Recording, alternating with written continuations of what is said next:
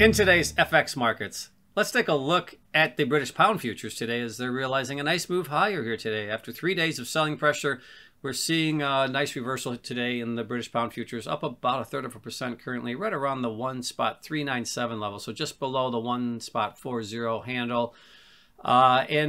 Recovering here as we did see quite a bit of selling pressure in a lot of the major FX futures markets here the last couple of days, with the dollar gaining strength. But now we're seeing the dollar reverse. We did see basically that reversal take place today. Initially, the dollar was stronger, and we saw most of the major futures markets, FX futures markets, flat to lower. But as we move through the day, we're seeing the dollar coming under some selling pressure, and most, again, these major futures markets in the currency space gaining some strength. And when you look at some of the driving factors, I think by and large, it has to do with the interest rate environment. Less volatility there today. The 10-year yield holding right around 1.41.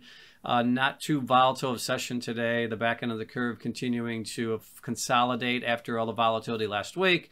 Couple that with the messages being delivered before we go into the quiet period, with the Fed officials continuing to indicate that they expect to remain accommodative and supportive moving through this bout with perceived inflation. So again, I think just solidifying their message that they don't intend to shift the narrative anytime soon. So I think the less volatility coupled with the Fed support is why we're seeing, again, some of these major FX markets finding the ability to rally here later in the session. Now, looking at today's performance, I want to point out that we really, when you look to the main participants to the upside, you have to look at the Australian dollar and New Zealand dollar, both having very strong days.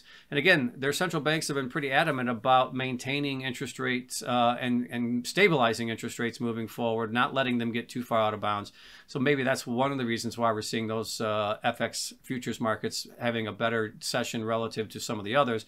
But overall, we are seeing strength across the board, with the euro, as well as the British pound, the Canadian dollar, the Japanese yen, Swiss franc, all having nice days today, but being led by those currencies over in the Asian region when you look at the Australian dollar and the New Zealand dollar.